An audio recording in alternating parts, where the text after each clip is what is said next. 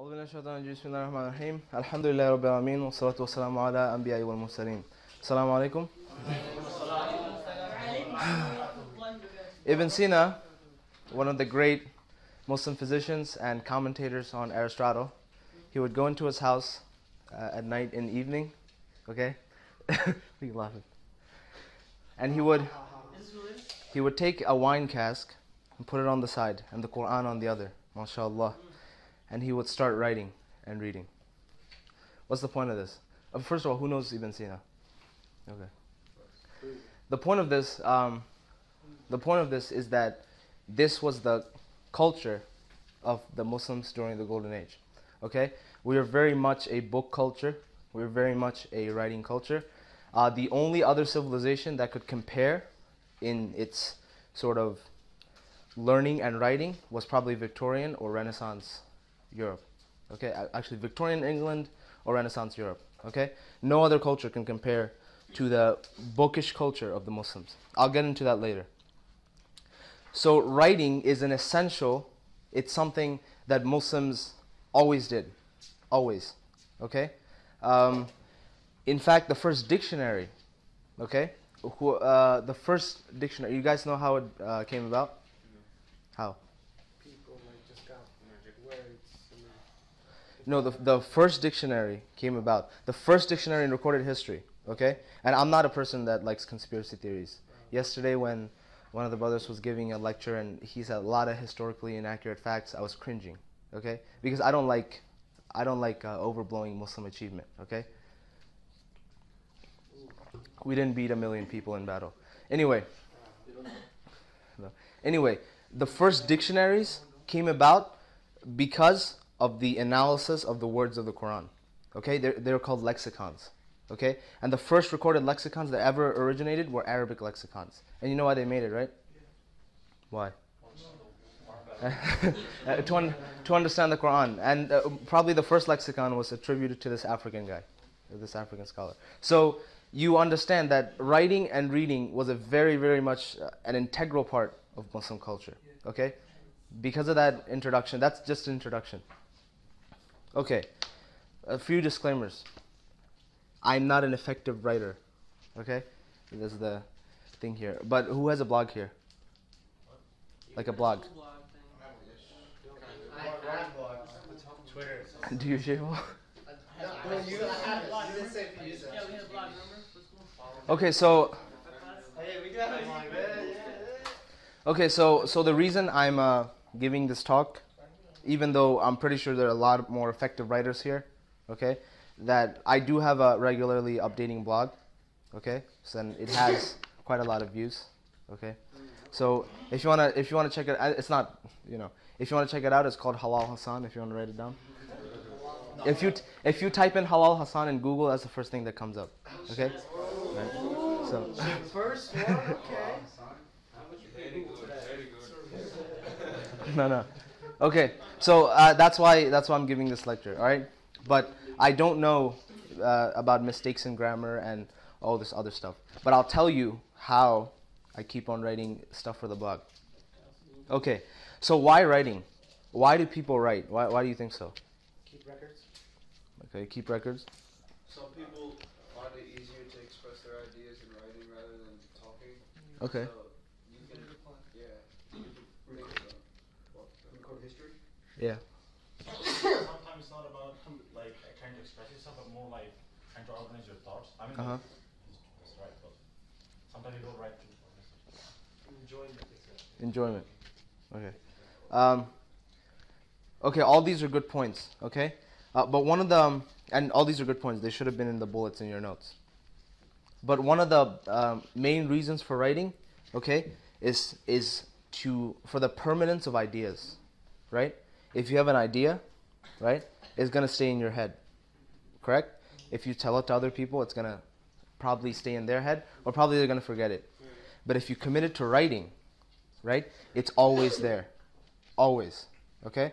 The people, for example, some of the great philosophers, first of all, they died like tragic deaths and they weren't even recognized. But later on, right, the writing was discovered and their ideas were spread, okay? One example of this is Aristotle, the Greek philosophers, Okay, I'll talk about the translation movement a little bit later. But the Greek philosophers, the West would not know about them, right? Because they didn't know how to speak. They didn't know how to speak Greek, like England and people like that. They didn't know how to speak Greek, right? But for example, this is like what 2,000 years ago, very long time ago. But the philosophers, they wrote their ideas down, correct? They wrote their ideas down and they passed to the hands of the Muslims, and the Muslims gave it to the world, right? So the point of writing is to sort of like you make a mark, right? You make a mark and it's always there, correct? And the reason why we should want to write, okay, primarily for Islamic purposes, is that writing is probably the most effective form of dawah, okay? Let me ask you something. If you talk to a group of people on the street about Islam, right? Versus if you write a New York Times article about Islam, which one do you think is more effective? New York Times. Speaking on the street, okay? No, I mean New York Times. Okay. No, it's New York Times. So writing for the New York Times, right? If people are trying to say that Muslims aren't terrorists, right? If you tell that to your group of friends, okay, good. But if you write a New York Times article about Muslims aren't terrorists, who do you think people will believe more? New York Times, right? And so writing has always been a means of arguing ideas, okay? The battleground for ideas, changing people's views, okay? It's always been that means, okay? And the other point of writing is that it fleshes out your thoughts, right? You have a lot of thoughts, right? But they're all jumbled inside your head. What writing forces you to do is for example, like what would you feel? Okay, coffee. Okay, when you're making coffee, right? There's a lot of impurities in the coffee, the coffee beans, the coffee powder. But when you want to drink the coffee, you filter it, right? And you force it down the funnel. The same thing with writing. You have a lot of thoughts in your head, but when you have to write it down, right? You can't, scribble all over the page. You have to filter it, right? And then clearly tell people what you're thinking. Okay? Any questions so far? Yeah. Can I make a comment about your New York Times versus Okay. Street Dawah? I think they're both special in different ways. New York Times article reaches out to more people, so it's effective that way. But I think when you talk to someone in person, you have that human feel to it, and it's more effective that way. No, I know. It's like quality versus Yeah, but the point I'm trying to argue is that ideas are debated through writing. Yeah. No, ideas are debated through writing, right? Like when you're in the battleground for ideas, you debate it through writing, right? You debate it through academic papers. You debate it through New York Times articles, correct? Okay. So all right, so I told you why I write. Okay, some common issues with writing. What are some common issues? Shafo, what are some common issues with writing? Laziness. What is it? Laziness. Laziness. Explain. It's even writers struggle with this. Laziness, procrastination is the main writer's existence mostly. Okay, cool. Not being able Yeah. to, because you want to write, but you don't. You always put it off. Yeah. It's actually a section dedicated to that. Huh? Going off topic. Okay, yeah. So that's the second point in your booklet, bad organization. Okay? The first point I want to talk about, though, is collecting too much data or too little data. Okay? For example, when you're trying to write a research paper, what tends to happen? First of all, if you're a really good student, you collect too much data. Correct? You spend, if your life cycle is 100% of the time, you spend 90% of the time just collecting data. And 10%, you're just taking that data, putting it on the paper. And you wonder why you got a C. Okay? That's too much data. Now, if you're a terrible student, you collect too little data. Okay? Your arguments are convincing, but there's nothing to back them up. Correct? And that's what tends to happen almost all the time. I tell you guys to write an article, okay, for example, for my blog right now, or, I'll give you like a week. You're going to write an article. That's pretty convincing. It has no backing whatsoever. It's just stuff you pulled out of your head. Well, from another place, but okay? But mainly your head. Right? And that's what people tend to do. Okay? And when I see writing like that, I get infuriated. Because, huh? I should write more than for you. Huh? I should write more for you then. Yeah. So you can go through your thoughts. Right?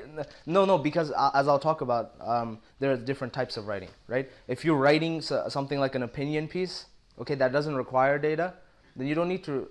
But if something requires data and you're making things like, you're just pulling things out of the air, you can do that while you're talking to somebody, right? I don't have to constantly cite stuff when I'm talking to you. I can just tell you. You trust me. Well, not really, but yeah, see, not really. But when you're talking to someone, there's still some sort of level of trust, right? When you're writing, you don't see the person. The only thing you see are the words. So if they're pulling stuff out of their head, right, then you become very suspicious, okay, and you stop reading. And that's what I tend to do. Bad organization. The other problem with writing, okay, is bad organization. And I'm going to talk about how to combat that in the fourth section. Okay? What's an example of bad organization? No transition. Okay. If you were to write one big paragraph instead of separate paragraphs. Yeah. What else? Let's say one paragraph has like 5 different topic sentences, 5 different main ideas. Yeah. One of the problems, and I'm going to get into this, is that you want to write about something, okay, but you don't actually want to write about that thing. You want to write about 10 different things, okay, and you want to squeeze them into your essay, okay, and your essay becomes a mess, right? The problem, 99% of the time, when we, like, why don't you want to write a research paper? Give me some ideas. If your English class tells you to write a research paper, why don't you want to write it? I have to get information. Huh? To cite it, you have to get the information. No, like why do you feel, why does it feel hard to write a research paper? Too much work. Too much reading. Analyzing, okay. But I'll tell you, 99% of the time, it's because you don't know how to organize it, okay? If you have no structure, you go wild. You're like, I can't think about this, right? And that's why what he's talking about, laziness, you put things off. You have an idea in your head. Okay, I want to write a paper about, I don't know, give me a topic. Bananas, right? The effect of bananas on American culture, right? And then you think about this topic, and you're like, that's a really good topic. But then guess what? You don't know, like, what's your thesis? What effect does bananas have on American culture? You're like, I don't know, it has some effect, right? I'll write it. Because why? You don't have any organization, right? You don't even know what you want to write about, right? Therefore, you don't want to approach that research paper because you're like chaotic, like you're like in pieces, right? And that's probably the biggest obstacle to writing, right? You know how people say, I don't know how to start, right? Yeah, you know about that as well. So, no, because he tries to improve his writing. So, right? I don't know how to start. You don't know how to start because you haven't organized it yet. Okay, the first thing that a writer does isn't open up Microsoft Word and starts to write. The first thing he does is think. Okay, what do I want to write about? Okay, and this actually happened to me. I took Dickens class. Okay, before that I didn't used to read a lot, but so that class. You guys know about Bleak House? Do you guys know what that is? Okay. It's considered Dickens' greatest novel, okay? It's 700 something pages, so we had to read 125 pages each week, okay? So it's 20 pages every day. And I read just like you would normally read a book, but you can't read that book as you normally read a book, okay? Therefore, when the final essay topic came, I didn't know what I wanted to write about, okay? So what did I even want to write? I can't think, right? I'm just like, oh, I have these ideas. Dickens comments on the purpose of life through one of his characters. Very vague, okay? And I wrote the introductory paragraph, and I got wrecked. Okay, I got wrecked. She gave me like a very low grade. Okay, I won't tell you what it is. If it was an A or a B, I would have told you.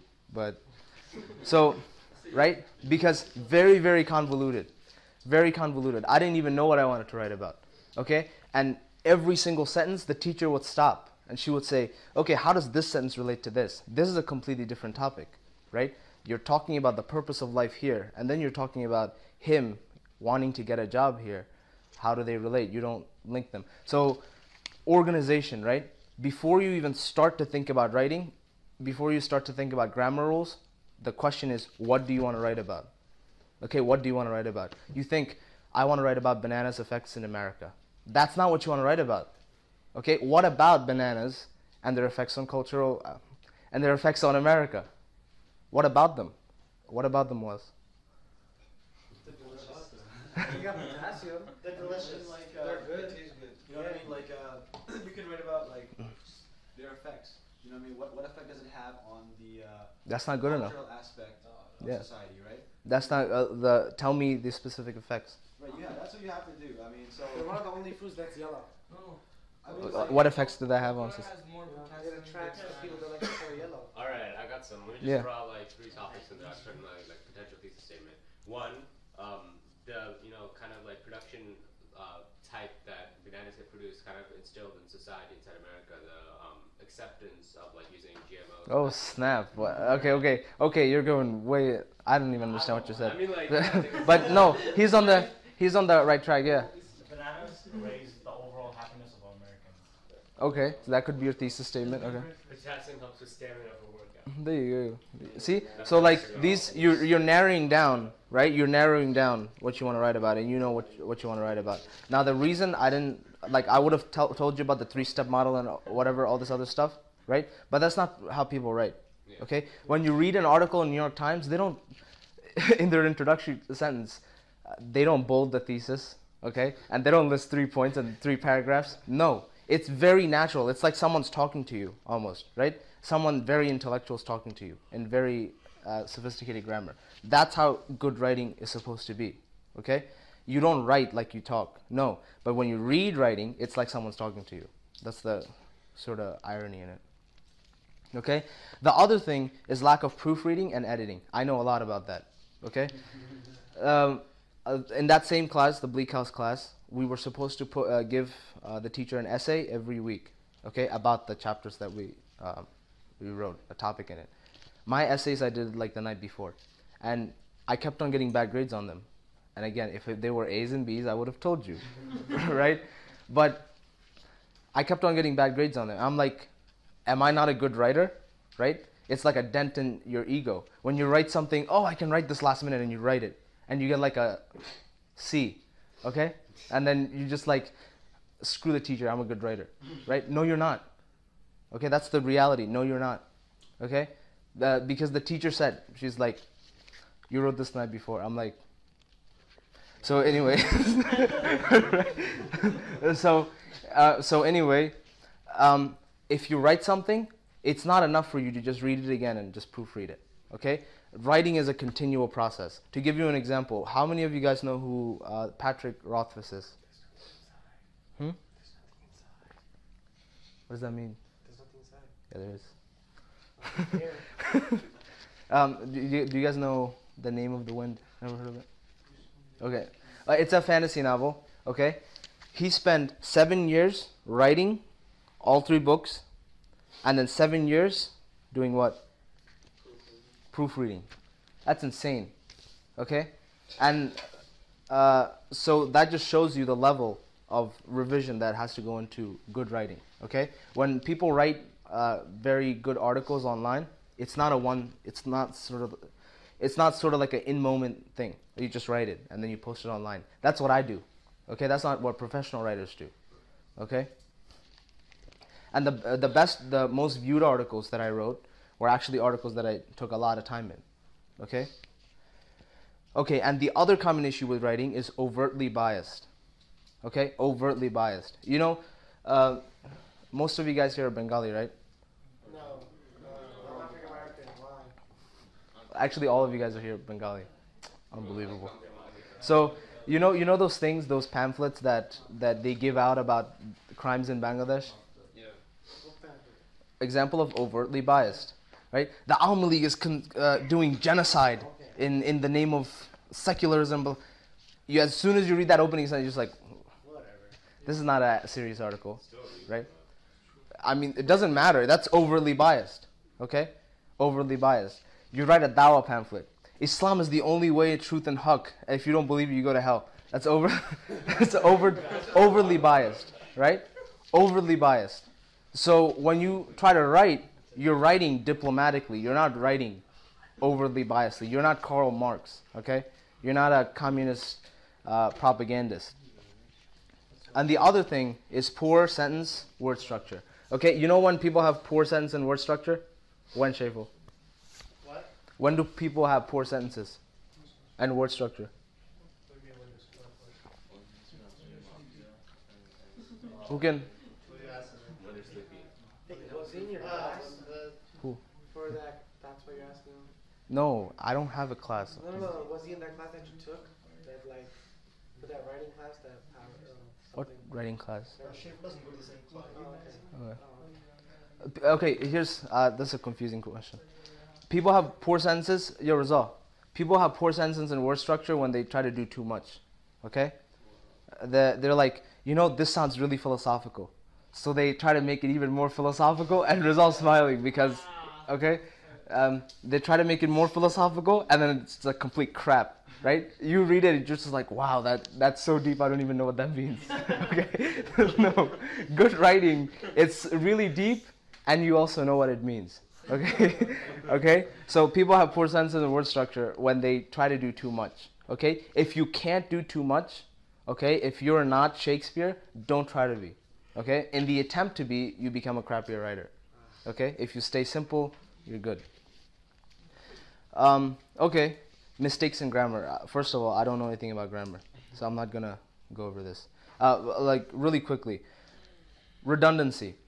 Okay, what is redundancy in writing? Much extra words. Extra words. Okay. Same things over and over. Same things over and over, or something else. Repetition. Repetition, or it's commonly in a sentence. Starting the sentence with the same, say, yeah, it or he or she. No, that's fine, but okay. That's fine if you don't understand. Yeah. And one of the biggest problems is when you can say something. Actually, no, that's not redundancy. But yeah, you're right. A lot of times when people try to make points in writing, right? Especially you guys and me, like our level of writers, okay? When we try to make an argument, we make the argument and then we make it again. And then we make it again. We keep on saying the same thing, right? We're not saying anything different. You guys do that? In research papers? That's especially true in research papers. Okay? So, yeah. So in regards to grammar, the way you can improve your grammar, guys, is just by reading a lot. Just Yeah, I'm going to get to that. because once you read, the more you read, the more you see what actual good writing is. And you know what sounds right. Yeah, and you know what sounds right.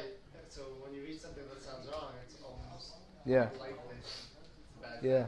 Grammar is super good. Grammar Sikh. Guru Gardawara. Huh? You have a question? No. Oh, you pointed at me. Alright, anyway. Okay, run-on sentences. I don't know what that means. So, yeah, run-on sentence. Go ahead, Shaful. Yeah, when you don't end. Cliches and overused expressions. That is the most common, when I... Yeah. At our level of writers, that's the most common form of terrible writing. Yeah. Can you give a couple examples of that? Can't think of any on the top of my head. Because like people always tell me that's how I write. Like I don't cliches and stuff, but I don't really like see it. You use the word verily. So That's probably- that's a specific style of writing. Okay. You know what I'm saying? Okay. Yeah. But that's the problem. Cliches and yeah. Give us some examples. Like graduation speeches. Sister, don't use a lot of Yeah. Okay. Yeah. So Faisal has a very good example. Graduation speeches. Most overly used cliched form of writing that ever existed. Okay. If you look at one graduation speech and the next, you can't find a difference between them. It's like plagiarism, right? If you try to look at some of the sentences. Follow your dreams. I don't know, some other crap that they say. But, right? But like, all this other stuff. Okay? Yeah, life is too short. Seize every moment. You don't have enough time. YOLO. This is like, very overused cliches. Okay. Well, yellow's actually like these like 2-3 years. Okay. Very, very overly used cliches. Okay. Try to avoid cliches. Okay. Now the other thing is archaic language, but I'm not gonna get into that because in some instances it's okay. Okay. Some instances you can use the word verily, as he said. Weak transitions and lack thereof. Okay. This was my biggest problem.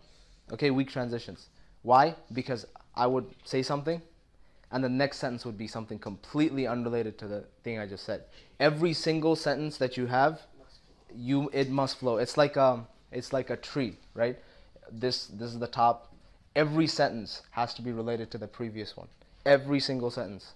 Okay? If it's not related, it's in a new paragraph. And in the same way, every paragraph has to be related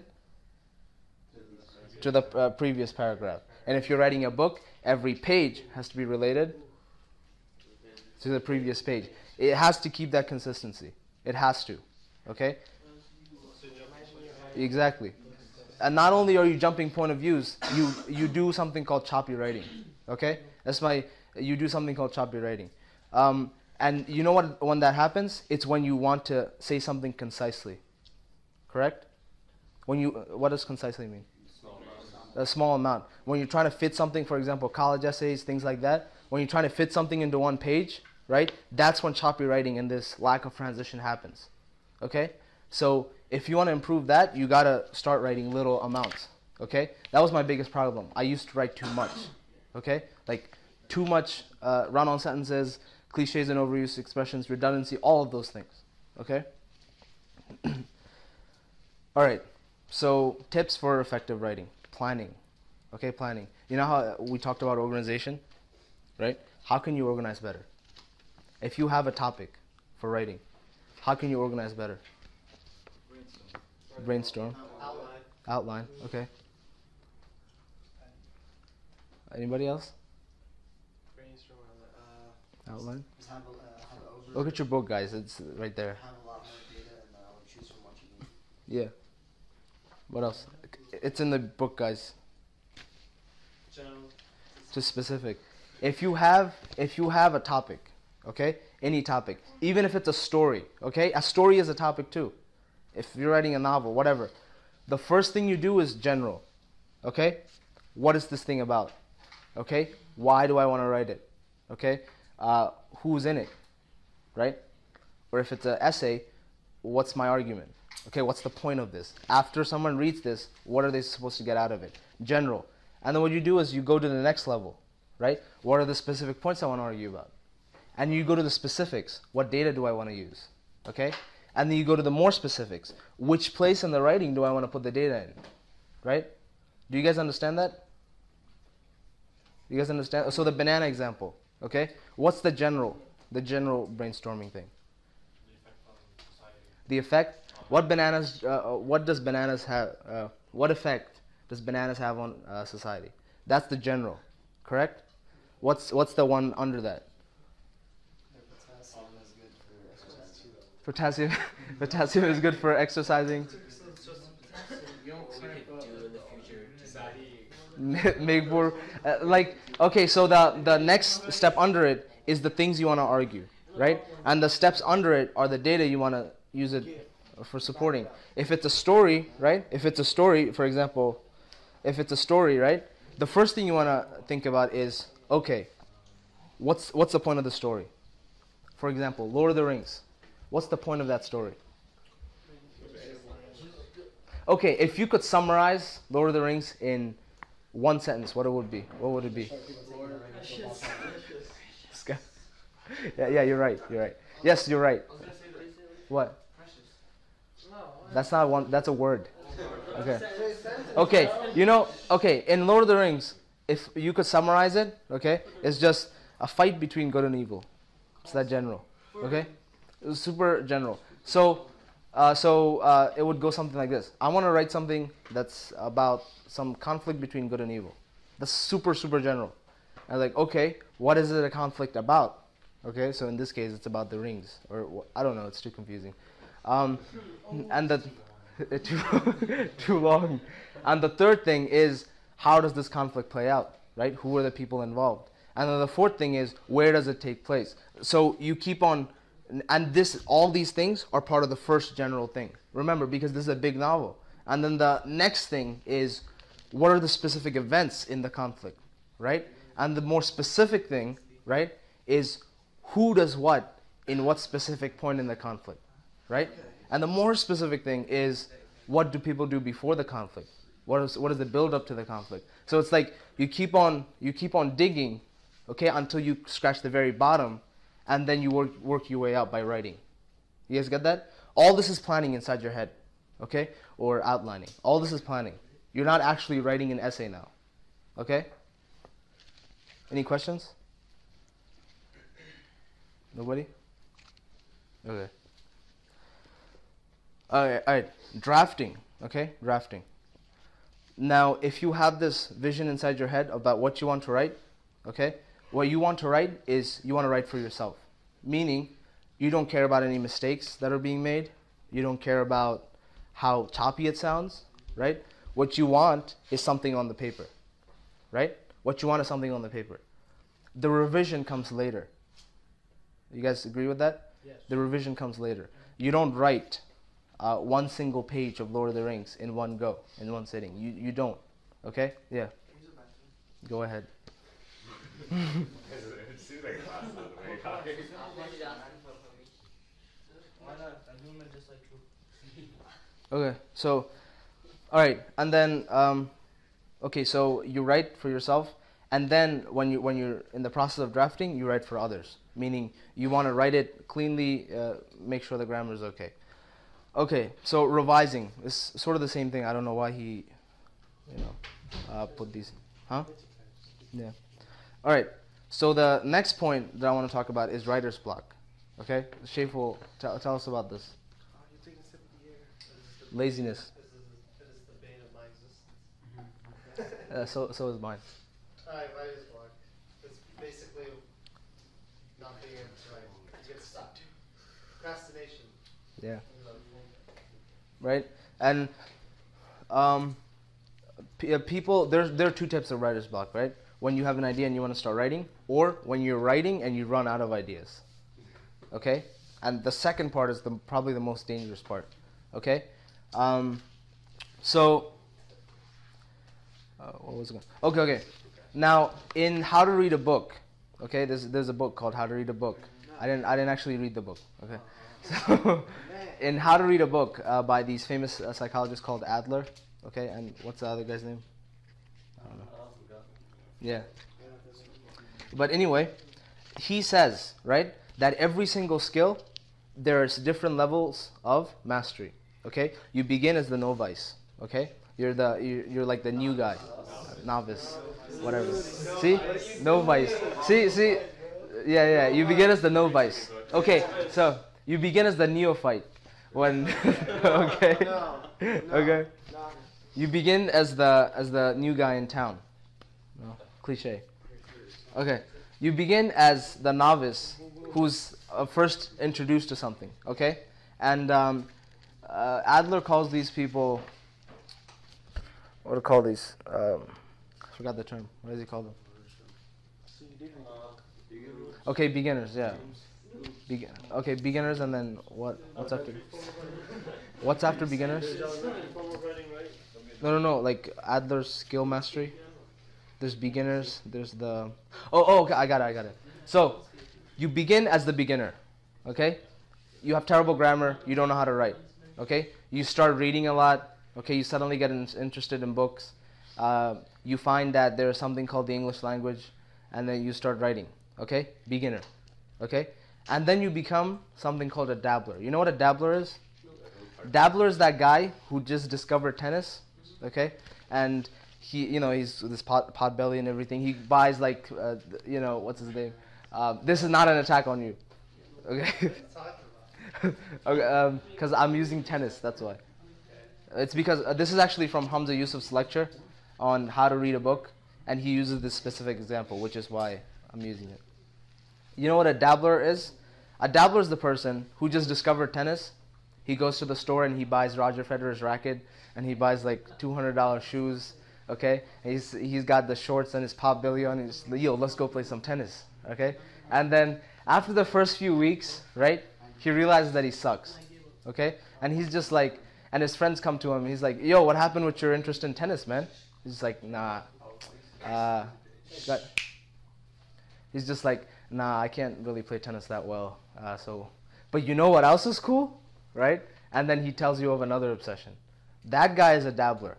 Okay, he dabbles in things. Okay, he's not really interested in learning it. He just got an interest in it, and he just, when the going gets tough, the dabblers go away. Okay, what's a dabbler again? That just keeps on changing. Or Okay, give me an example of a dabbler, except for the one I used. okay, I get interested in soccer. I learned that I can't control the ball or play or whatsoever. I just stopped playing because I suck at it. But I bought like hundreds of stuff. Hundreds of dollars of like equipment. There you go. That's a And dabbler. I tell There you my go. friends, hey, maybe I should try ping pong. You see, there you go. Or, And then- or for someone who's interested in the history of Scotland, and then he decides to Yeah. switch off the history of the Crusades. Yeah. Or like I used to like math. Okay, chill. No personal attacks. Okay. Okay. What else? Or like I used to like math as a subject. Now I hate it. Now I like language arts or science. Okay. What else? Front runners. Front runner. There you go. Front runners are dabblers, right? When the going gets tough, when the Heats can't win, they suddenly switch their allegiance to the Cavs. Okay. So anyway, I don't know anything about basketball. So anyway, cricket. Yeah. So dabblers are people, right? Dabblers get filtered out. Okay. Dabblers get filtered out. Then there's another category of learners called the hackers. Okay. And you know what a hacker is? He's that guy, right? The tennis example again. The same guy with the pot belly and everything. He's that guy who he can play tennis pretty well. Okay, he can play tennis reasonably well, and he just continues playing tennis. And he doesn't his skill level stays at that place, and he just occasionally plays with his friends. But his interest level is always there. Okay, and he always finds new ways. For example, the dabbler, when the going gets tough, he drops out. The hacker, he finds a way to keep on going, and then he finally learns, well, yeah. The other category on top of that is the master. Okay, you know what happens in the master? The master is the person who passes this thing called a learning plateau. Okay, and after they pass this thing called a learning plateau, they do the activity so well that they don't have to think while they're doing it. You mean like Messi? Huh? You mean like Messi? Like Messi, right? Do you really think that Messi's thinking, I'm going to go this way? No. It's just inside him that when he sees three defenders come, just just out of nowhere, right? Well, or when Roger Federer has a ball that bounced right here, right? For me, I would just go like this, right? I'd just give up. But he just flick of the turns back around, right? He doesn't need to think about it. It's just inside him, right? It's just inside him, huh? That was the melody right Yeah, there you go. It's just inside him, right? Right. And we sports people are really good examples of this, right? You think, oh man, LeBron's so good. No, he's just a master, right? He's been doing it so much. He's passed this learning plateau, and it's just instinctive. Okay, he doesn't even need to think how to shoot the ball. He sees the opening, right? Shoots it, done, right? That's a master, and that's the level that most of us can't reach, unfortunately, because of this thing called learning plateau. And this writer's block is learning plateau. Okay? Now here's something crazy that Adler says in How to Read a Book. During the learning plateau, you know what a learning plateau is? Who can tell me? It's a cap. Okay. Or like, do you want me to give an example? Or? Yeah, go ahead. Okay, so I play soccer with my friends, and he crosses me out. I learned to Defend. not make him cross me out. Yeah. Take the ball from him and make a goal on him. Okay. Like I learned instead of just. That's learning a new skill. What's a learning plateau? Do you know, Shivu? Just Kind of being stuck where you are. When you keep on doing this activity, and then you're like, I'm not getting any better, right? It's like, Like Yeah. Dota 2, do you know? Yeah, I know Dota too. There's a crazy cap right there. Uh-huh. You get to a point where like, okay, I'm pretty good, but these guys are like Are amazing. way up there, and like I can't touch them. Right. Like, how do I get better? And you stay there for a really long That's time. exactly what a learning plateau is, right? When you keep on putting so much effort into it, and it just doesn't seem to budge, right? It's like you're stuck at like 190 for benching. Right. You can't go I don't know anything about benching, so I don't think anything about the gym in general. Anyway, so It's alright. but Adler says, chill. Adler says in his book, right, How to Read a Book, he says that during the learning plateau, you're actually learning. Right? Who said that? Right? During this period that you think that you're not learning, you're actually learning. Right? You're actually learning to become a what? A master. Right? You're actually learning. And then he says that if you keep on persisting on doing this, right? Maybe it takes 1 year, maybe it takes 2 years. As soon as you like pass the learning plateau, everything starts to click. Right? So the learning is sort of like this. And you approach this plateau and you keep on through it, and then your learning just spikes up like that. Okay? There are some people like readers, for example. Like, I'm not a fast reader, but like professors. You guys know, like intelligent professors. They, like, a new paper comes out, right? And they'll be like, okay, I'm excited to read the paper. They read the paper, okay? In like one sitting. And it's just like, okay, and they comment on it. A full understanding just by reading it once, okay?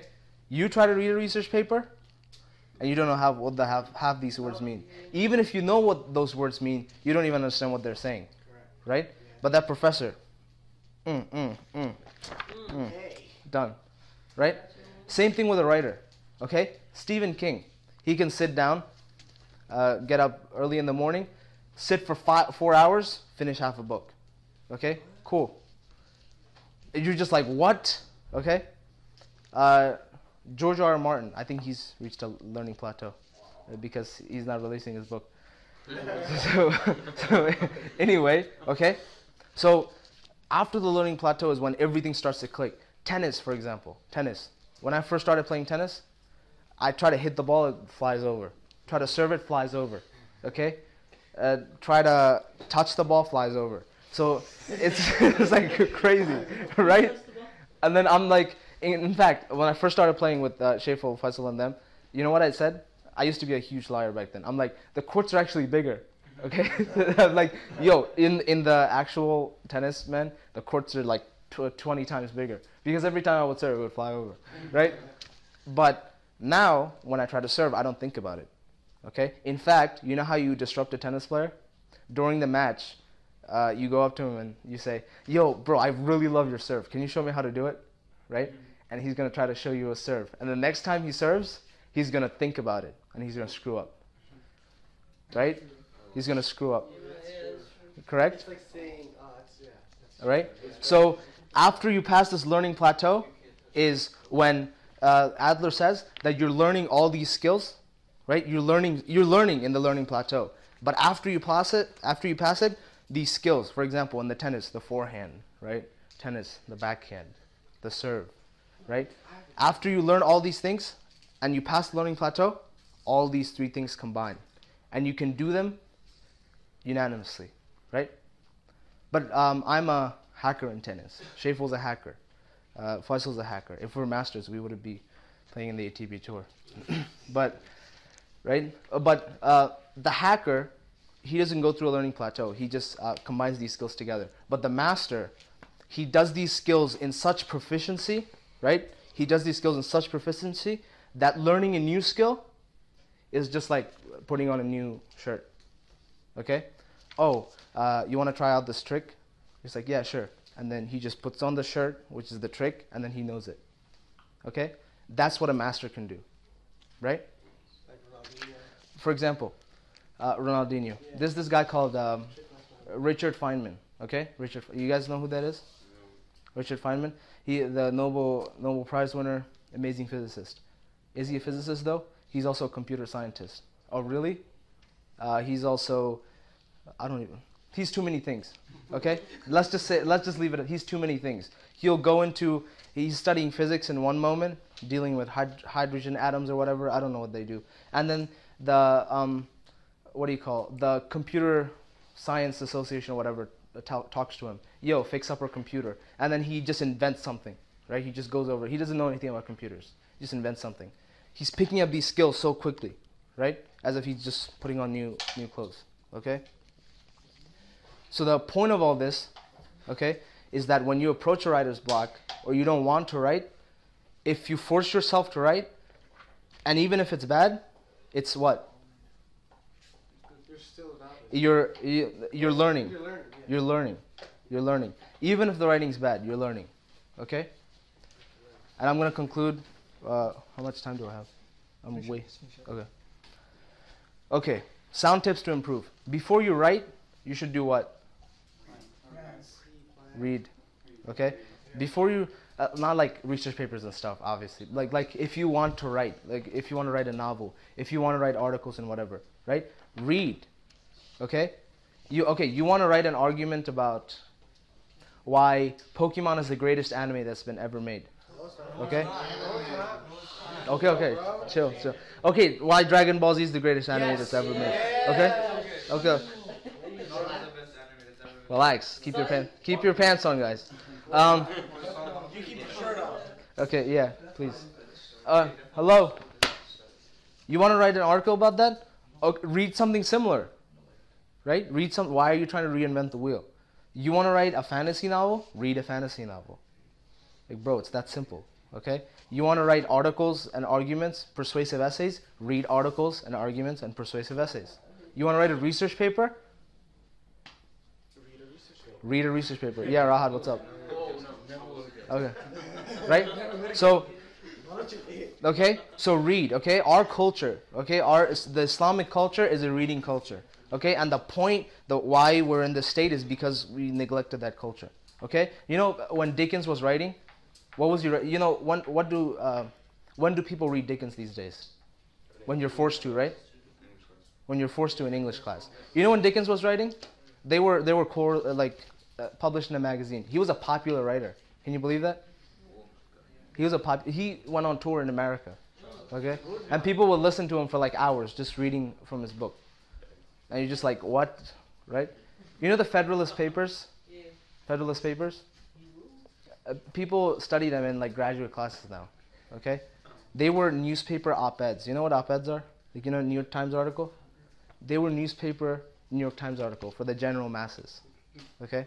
That's like the sophistication that people had before, like we're gradually losing it. Why? Because we don't read anymore. Okay? We just don't read. Okay?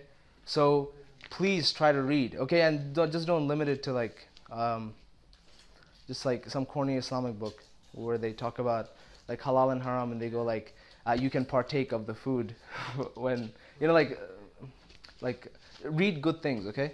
Read good things. No, good Islamic books. Okay. So read, okay? Read. If Iqra, there you go. The first commandment, okay, that Allah uses is read. Okay? And with that, I have to tell you, everything that I told you so far, okay, it's going to be much easier for you to apply if you read. Okay? It's easy to think that you're a good writer. It's very easy to think. Okay? But then when people tell you, no, this is not good writing, then it's like a dent in your ego, right? You're not a good writer. You are not a good writer. I'm not a good writer. Okay? You get better, right? You get better the more sophistication that your writing has and the easier it is for you to write. Okay? If you're sitting there in the computer without your shirt off, doing an all-nighter trying to write an essay, it's just like, and then it takes you like 20 hours to crunch out one paragraph, and then you finally finish the paper. You're just like, wow, I'm such a good writer. And then your teacher gives you like an F. You're like, but I'm a good writer. I spent 20. It doesn't matter. It doesn't matter. Okay? If you want to be a better writer, read. Okay? And all these things that I told you will fall into place. Inshallah. So if you want to be a good writer, you should do what? Read. Okay. So Jazakallah, Barakallah Feekum. Thank you for listening. Thank you for listening. Assalamu alaikum wa rahmatullahi wa barakatuh. Anything good I said is from Allah, and the other things are from myself and the devil. Assalamu alaikum. Yo, you were sleeping the whole time.